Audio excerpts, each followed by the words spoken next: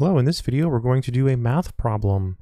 We're told that if f of x is equal to the log of x over x minus 1, we have to show that f of y plus 1 plus f of y is equal to the log of y plus 1 over y minus 1. Let's go ahead and work through it. Solution. So we have that f of x is equal to the log of x over x minus 1. So we just have to verify this equation. Let's start by writing down the left-hand side. So we have f of y plus 1 plus, and then we have f of y.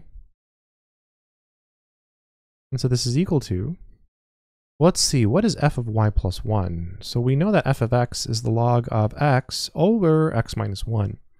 So to evaluate f at y plus 1 means that we replace all of these x's with y plus 1s. It'll become the log of, so instead of x, we have y plus 1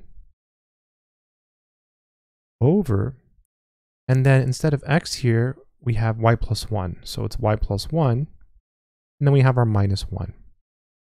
So you see here, we have y plus 1 instead of x, we have y plus 1 instead of x, and we still have our minus 1, plus f of y, which is just basically replacing all of the x's with y's. So this will be log of y over y minus 1. So now we can go ahead and cancel these ones. Let's just go ahead and write it one more time. So this is the log of y plus 1 over y plus the log, and then here we have y over y minus 1.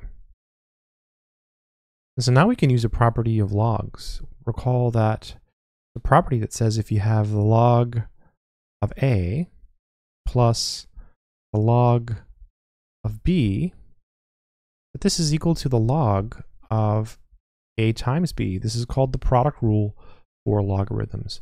In our particular example, a is y plus 1 over y, and b is y over y minus 1. So we end up with the following. This is equal to the log of, so it's y plus 1 over y, and then times, and then y over y minus 1. Oh, look at that. The y's cancel. This is equal to the log of y plus 1 over y minus 1. And that's exactly what we had to show. So just a quick verification.